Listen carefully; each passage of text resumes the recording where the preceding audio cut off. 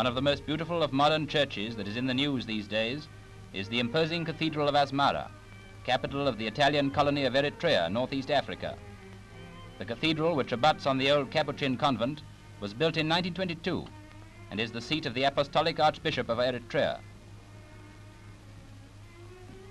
Colored wood plaques adorn the walls, and the church has 3 naves.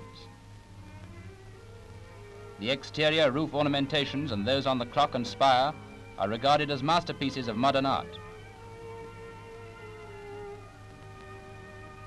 And now from the torrid heat to the horrid cold.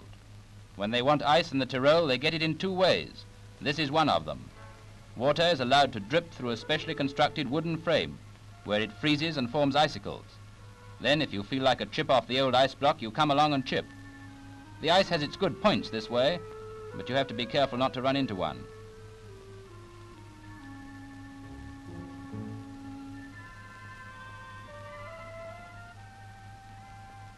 Another method is to saw yourself a slab from one of the frozen lakes.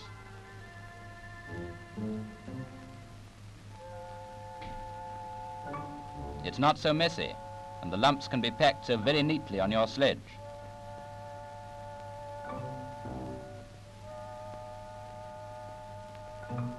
And talking of sled, this little pig sled not only to market, but everywhere else, in the neighborhood of Sevenoaks by its mistress, and it's as companionable as a dog. But when there's any petting going, it's a perfect little pig.